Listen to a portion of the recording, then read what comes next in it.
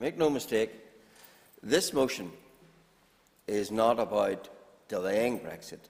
It's about killing Brexit. It's not about getting a more opportune time for Brexit. It's about cancelling Brexit.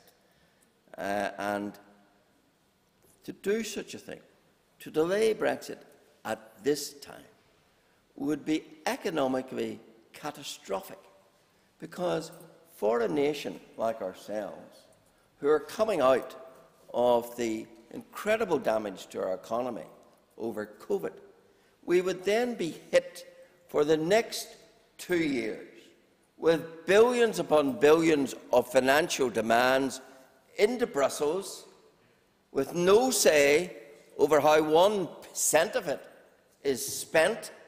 And on top of that, we would lose the flexibility, the agility that our nation will need to plot a way forward economically, and would be tied into the bloc which is the most ill-suited to find novel ways of dealing with an economic crisis.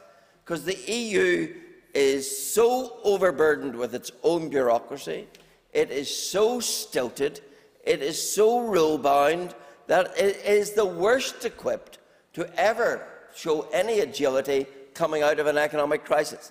And the United Kingdom then would subject itself to that situation over which it would have no control. Whereas what we need as the United Kingdom is an opportunity to show agility and to deal with the economy in novel ways which the EU's regulations would never entertain. So I can think of no worse time to delay Brexit than this.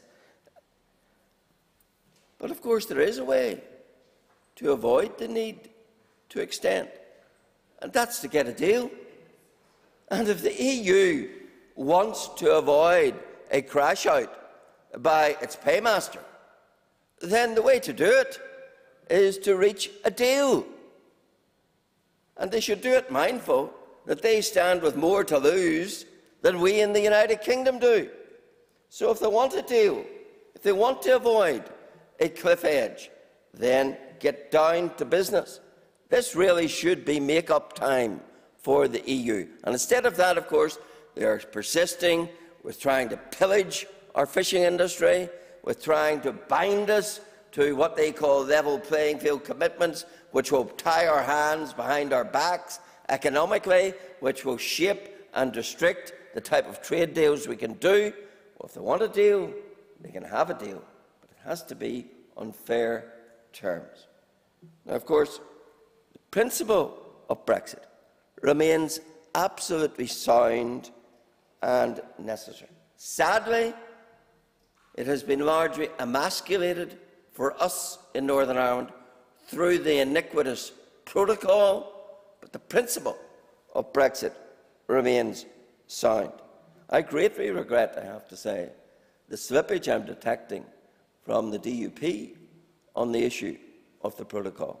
This all, of course, started with the foolhardy letter that Mr O'Toole referenced in August 2016, when the First Minister and the then Deputy First Minister laid the groundwork for special status and for ultimately this protocol. And now we've reached a situation where the protocol can only be implemented with the acquiescence and the active involvement of the executive. Well, that presents those unionist parties in that executive with an opportunity to thwart that. Mr Putz told me in answer to a question, he would be providing no infrastructure at our ports. And yet last week, backpedalling, soft-pedalling, talking indeed the lingo of Remainers about there being opportunity both ways. It does sadden me that instead of standing firm and recognising the ability to thwart the protocol, that there now is a spirit abroad, it seems, to acquiesce in it. I don't think that's serving Northern Ireland's interests well. And so I say, this is not the time to stop Brexit. This is the time to proceed with Brexit. To stop it would be fatal economically for the whole United Kingdom.